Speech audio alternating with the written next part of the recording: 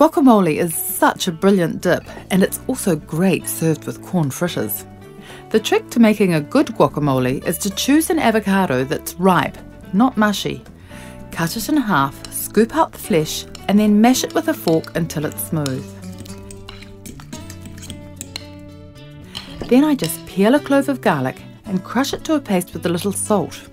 That way you don't get any big chunks of garlic in the dip. Mix the garlic paste into the avocado, along with 2 or 3 tablespoons of lemon juice, just to taste, and a good seasoning of salt and pepper. If you like, you can add in some chopped tomato or chilli, but I like it plain and creamy like this. And there you have it, the most fabulous guacamole.